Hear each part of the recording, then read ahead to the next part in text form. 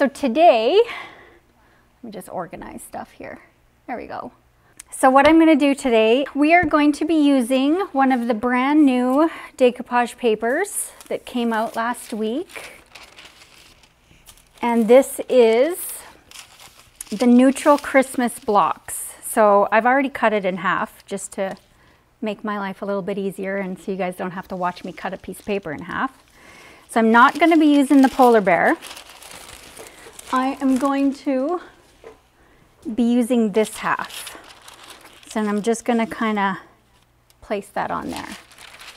Okay, so first I'm going to paint this white, and I am going to use DIY paint in White Swan.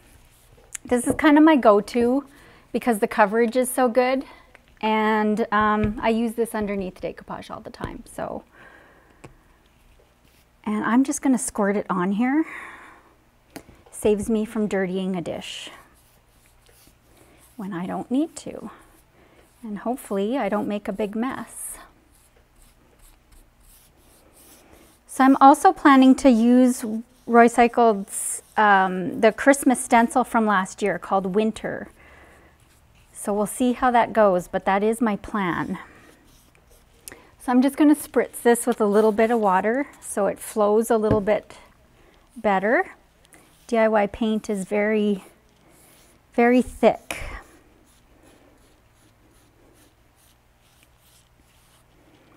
And sometimes spritzing it with water just helps it move a little bit easier.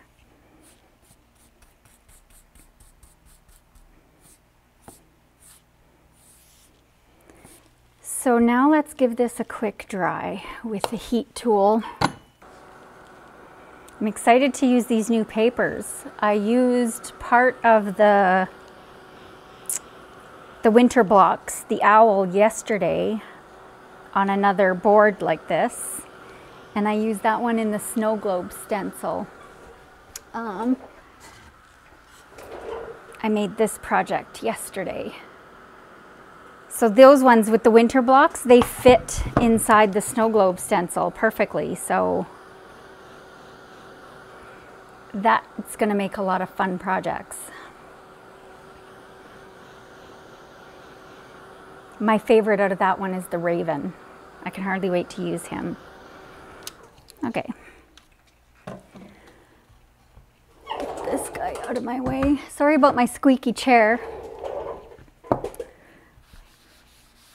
All right. So now this is good to go. And I want to decoupage this on here. And I'm not going to bother cutting it out. I'm going to place it just kind of centered. I'm kind of centering. You guys can't really see that up there. We've got this little natural spot to center over that hole. So I'm going to kind of do that. So now I need, put that guy in water, grab my other one. I always have two of these Klingon brushes on rotation. They're my favorite brushes, and I use them all the time. Okay, I'm just gonna mist this a little bit to make this a little bit easier. And then I'm gonna fold this up and just get a start here. So I'm using DIY Paint's Clear Patina as a decoupage medium. It's pretty much my go-to, my favorite one to use. But I think we all get our favorite decoupage mediums, which one we like the best.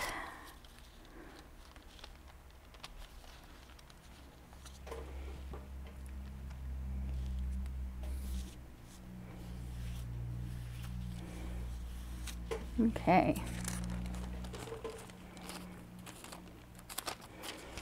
Trying to keep this relatively not crinkled.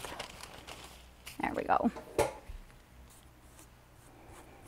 This is why I need this silicone mat, because I make a mess.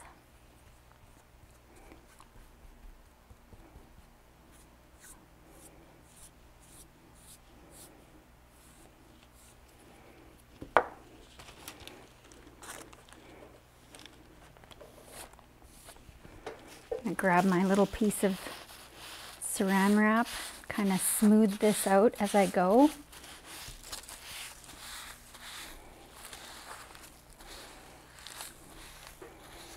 Perfect.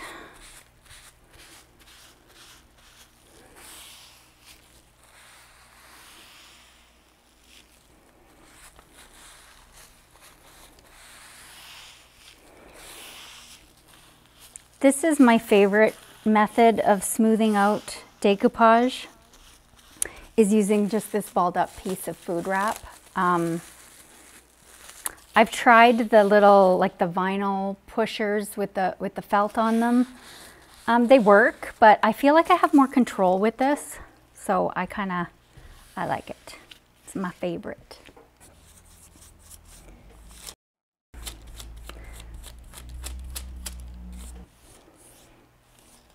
Okay, and now we're drying again. I think this paper is going to make a really nice kind of backdrop. I'm planning on using this stencil, both this one and the snowflakes. Okay, so now I have this old sanding block, and I just use this to clean these edges. So hopefully this isn't too noisy.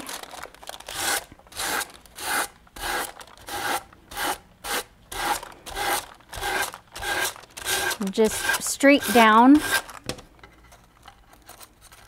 so that you don't want to go this way because it could tear your paper, and you do also want to make sure it's really dry.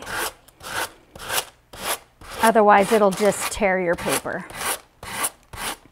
Okay, so I'm going to save these because I never throw decoupage paper away, and these are the perfect size to fit on little tags or something like that, so I never throw my scraps away. I have a drawer full of scraps because they come in handy. I'm loving this silicone mat. No more shriveled up brown paper from getting wet. Okay, I'm going to dry this a little bit more. It still feels kind of damp, and I don't want to wreck it. Okay, so this is Royce's stencil called Winter. This came out last year. So I am going to use, because I think this little scene fits in perfectly with this paper, and I thought it would be kind of cute just to have a little bit of that layered. I like layering stuff, so decoupage and stamps and transfers and the paint inlays and stuff. I'm always layering a bunch of things together. So in this case, I'm wanting to use this stencil right here.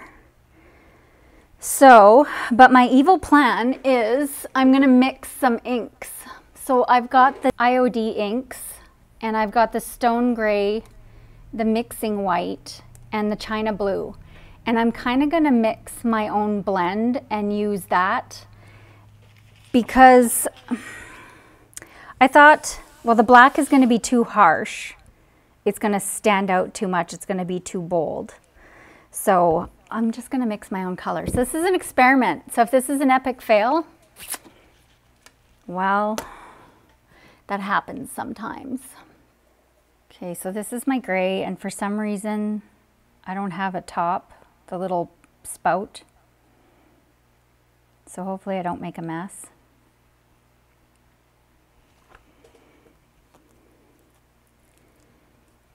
And I want it to be a little bit lighter.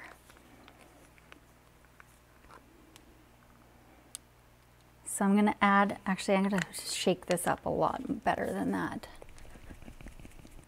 So I'll just put a couple drops in there. 4 or 5, I didn't really count. And let's stir that up and see what we have. That made it a lot lighter. Maybe I put too much white. So let's add some more gray. Ooh, a lot more gray. All right, let's commit. So I'm going to put this little guy down here. I haven't done a lot of stenciling. Stenciling's been a hard one for me. So I'm trying to use them more because, of course, if you don't use the products, you're not going to get better at them, right? Okay, I just want to peek. It's kind of juicy. I thought that was going to be kind of juicy.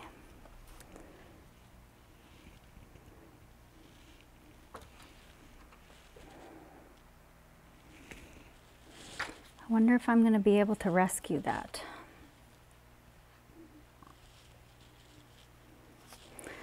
Put that on there.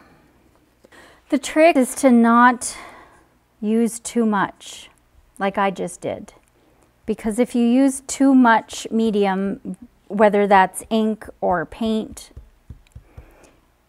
it will migrate underneath your stencil, unless you're using like a sticky stencil. So that's pretty subtle, but it's a good base. So now I'm going to want to, I'm going to kind of wipe this off a little bit. And I'm going to put it back. Actually, I'm going to dry this a little bit so I don't make it worse. Okay, it's not dry, but so now let's get this back on there. So I'm just going to hit these little kind of snowflakes first and little bits on the snow. So there's that little bit then of the blue in there.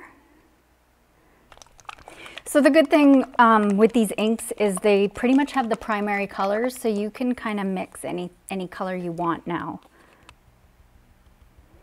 So I'm just adding a little bit of green on the trees. Okay, so there's a little, kind of a subtle little scene in the bottom.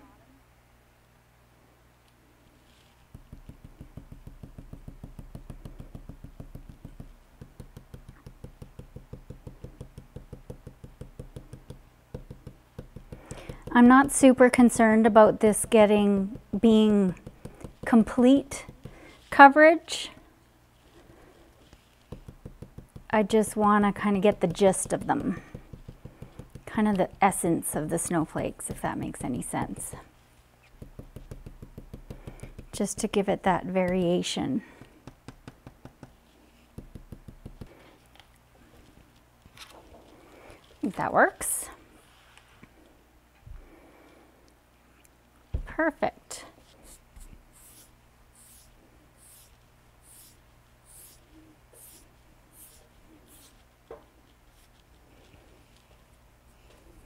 There we go. Okay. So on this little piece, I really like the snowflakes. I don't know if I really like this part.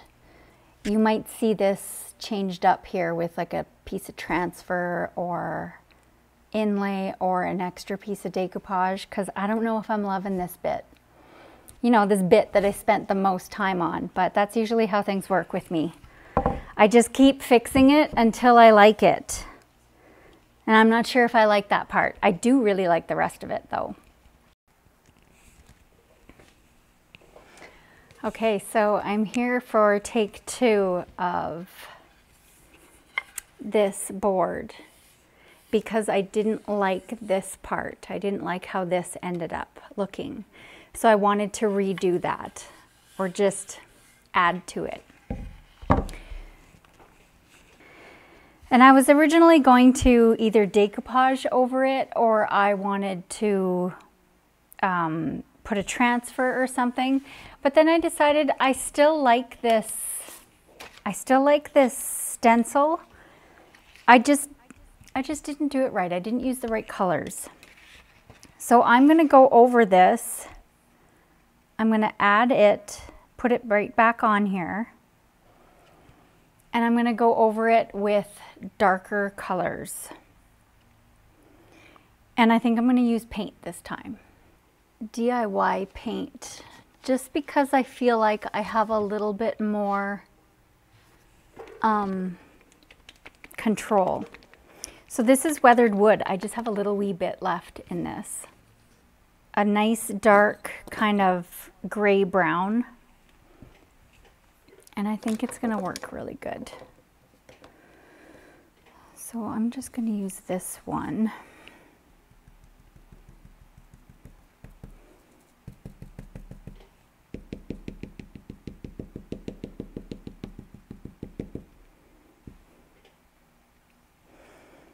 Just make sure that's lined up properly.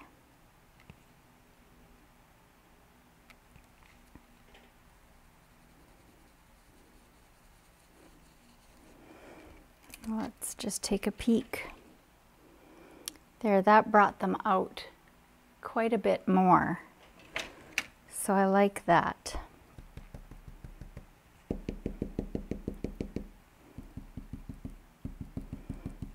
Go a little bit darker.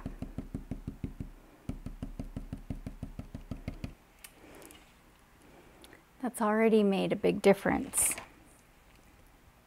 Okay, so far this is winning. I need a green. So this is DIY's Gypsy Green. This is a really nice mossy kind of green. And I think it's going to work well for these trees.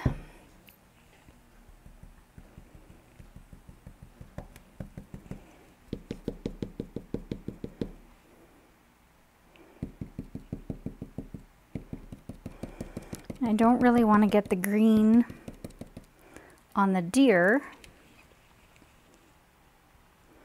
There we go. That's adding, you can actually see it a little bit better. It's still a little bit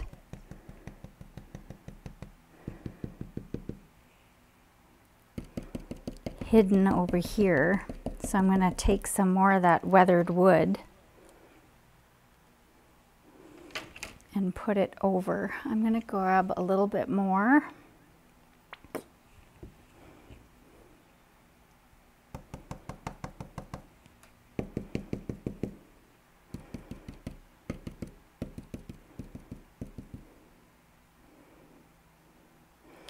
Just to kind of get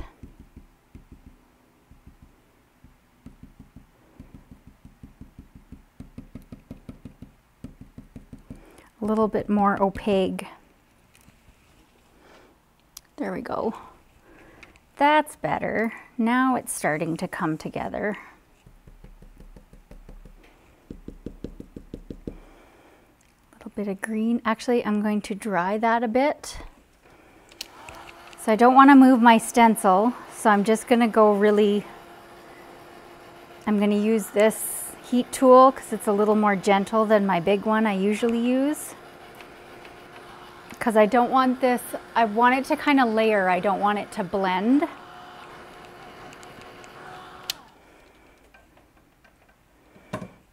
Okay.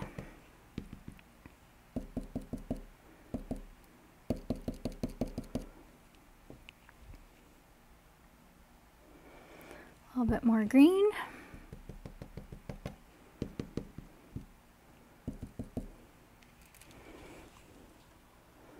There we go, that's looking way better.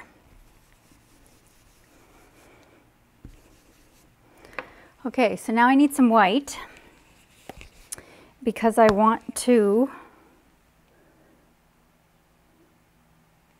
add to the snow.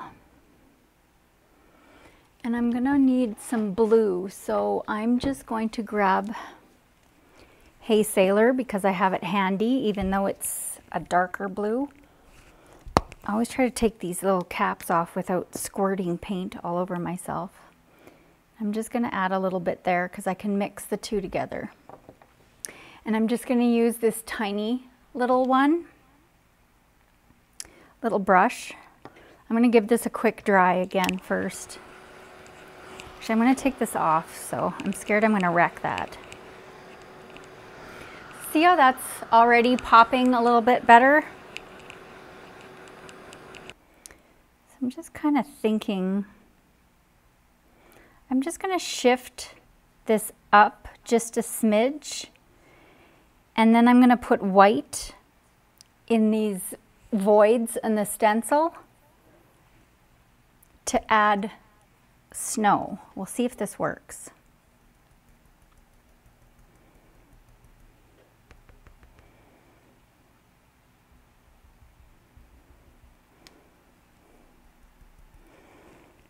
I'm using this tiny wee brush because I don't want to cover up all of the green and the brown that I've already put on here.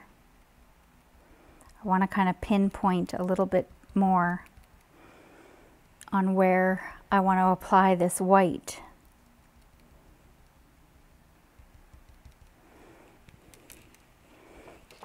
That looks way better. I'll zoom in a bit here. Now I want to mix a little bit of the blue.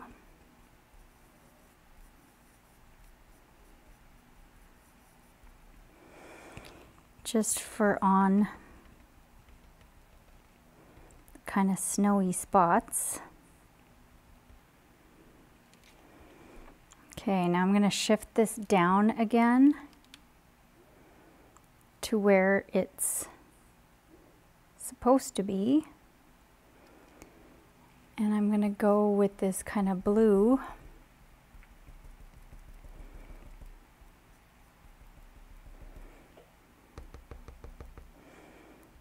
And kind of hit the bottoms here.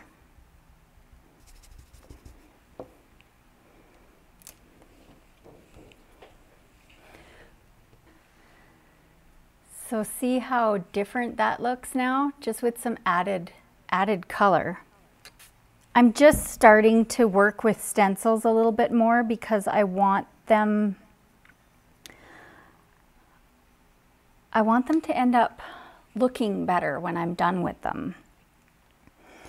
So I'm trying to kind of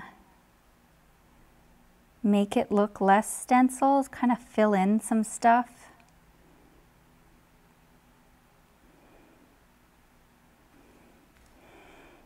Just to kind of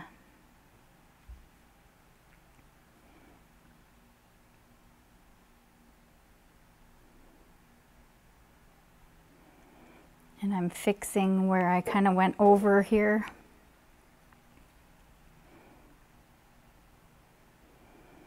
And because this is pretty lightly. That didn't even make any sense. It's pretty translucent where I've gone with the stencil. So being able to add some shading and whatnot here is actually helping fill it in, give it a little bit more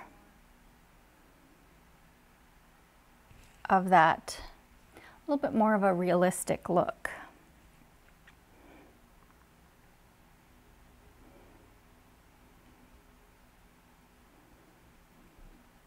I really like this one. I like this winter one. The Winter Stencil by Roycycled. I like these two are my favorites, but I could see this working really well. Both of these ones too, but these two on this sheet are my favorite.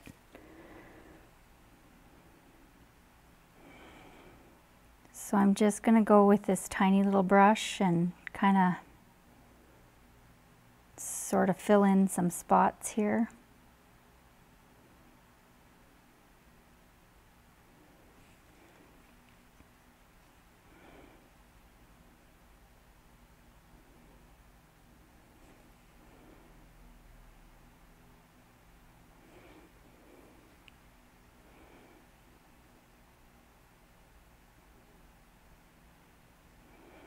So it's still kind of looking like a silhouette, but it definitely stands out a lot more now than it did, which I'm liking. I'm liking this a lot more. A lot more.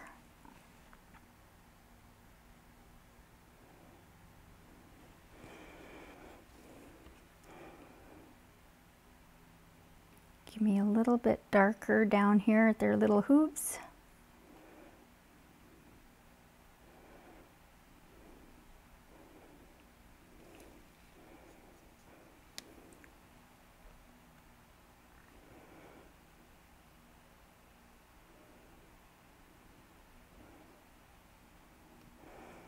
Trying to keep the where shadows would be.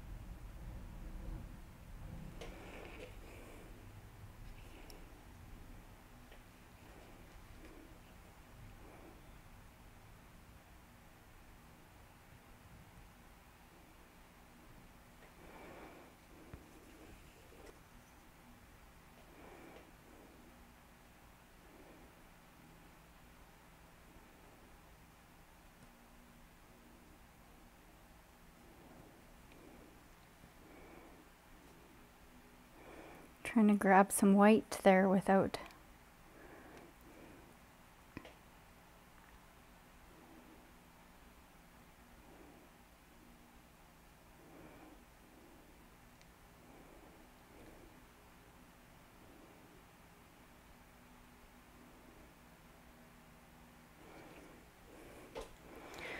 okay. Well, I like that a whole lot better than before. So the trees actually stand out a little bit more, and the snow, I think the snow can use a little bit more white actually, so it's not so bamishly blue. That's going to take the stencil again. So let's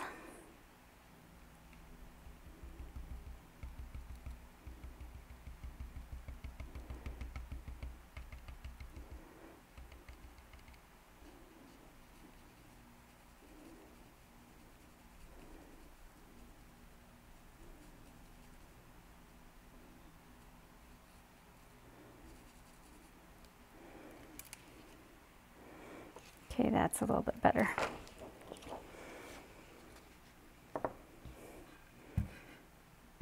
Okay, so now I like that a lot better. Okay, I'm going to seal this again now before I accidentally smear this. So I'm just going to go over it again with clear patina as a sealer.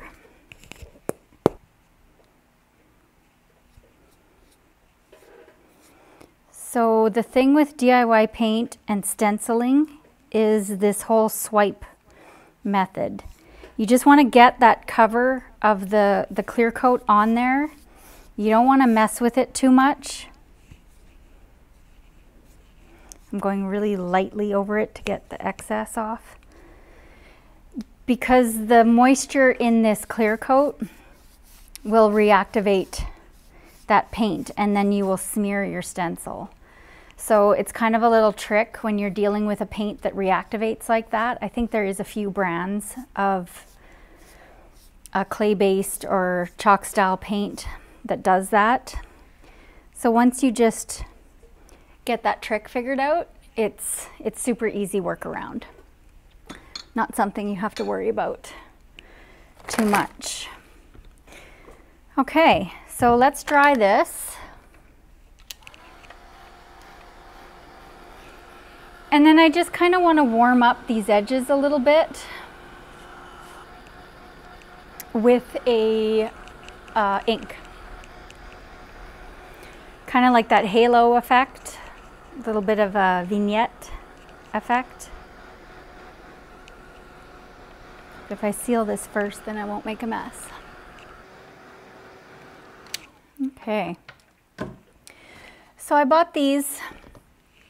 IOD ink does not have a brown, and I haven't gone into the mixing thing and made myself a good brown. So I bought these. These are Ranger inks. And this was kind of, I forget what the collection was called, but they came with these 4. So ground espresso, dried marigold, rusty hinge, and tea dye. So I'm going with the ground espresso because it's, to me, it looks like a really nice brown.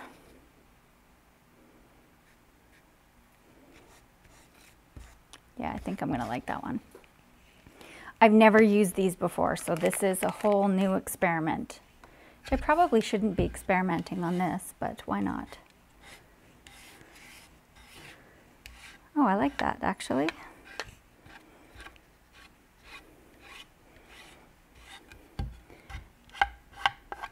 I'm just going to rub it on the edge. It's kind of hard. There's too much pad around this to be able to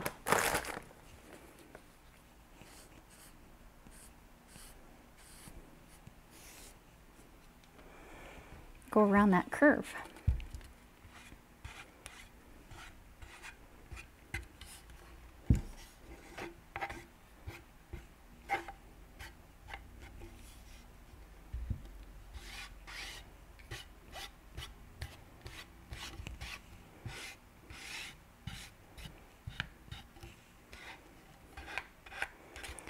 I kind of like how just rubbing it on here is giving me kind of that weathered, rusticy look. Y'all know I like the whole rusticy, rough look.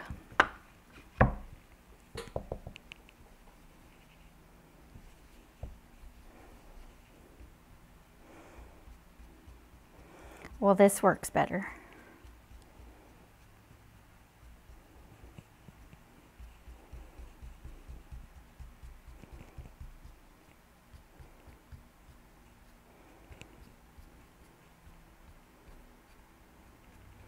Should have done this in the first place.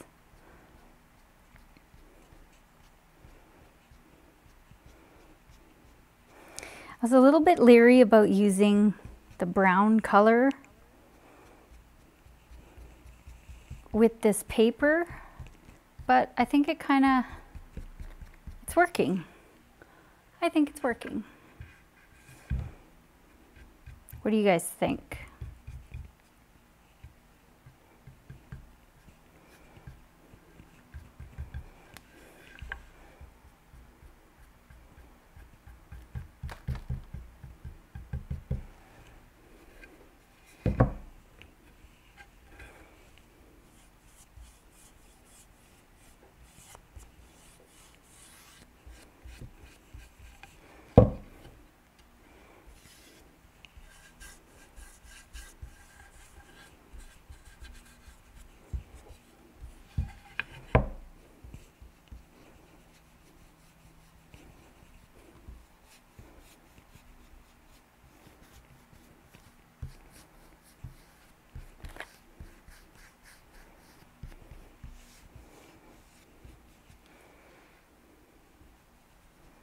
I'm just going to add some to this guy. Why not, right? Add a little bit of that very faint, that kind of brown tone in there. I think he could pull it off.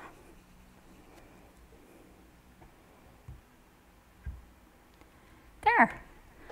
Okay, so now I'm liking this way better. So sometimes I know with me, I sometimes I will do a project and I'll really like the project and I'll film it and I'll either do it live or I'm doing it specifically as a tutorial and I like it. When I'm done, I like it. I think it's great. And then I look at it I look back at it and I don't like it. When I look back at the video, I'm thinking, why did I do that? What was I thinking? That's crazy. That was so unnecessary.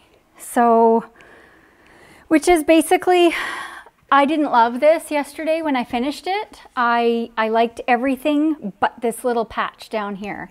I didn't like how that worked out. And when you're doing a video live, you kind of, like there was time constraints. I had people lined up behind me for the Decoupage Marathon, the Christmas in July. So I didn't want to impede on somebody else's time either. So I kind of felt like, well, I'm just going to leave it. I don't like it, but I'm just going to leave it and I'll come back and I'll work on it another time. So that's where I'm at. So I like it now, much better. The good thing about when you're creating is that it's never done until it's done. It's never done until you think it's done. If you create something and you don't like it, don't give up. Just maybe sleep on it, give it a night, give it a week, and come back at it and give it a second go, because then you come back at it with fresh eyes and a whole new perspective basically, and you can try again. And maybe sometimes without the pressure of doing it live in front of a bunch of people, because sometimes that adds a lot of pressure. And I know with me, I get nervous and then I kind of freak out and things go sideways and then it just kind of snowballs from there.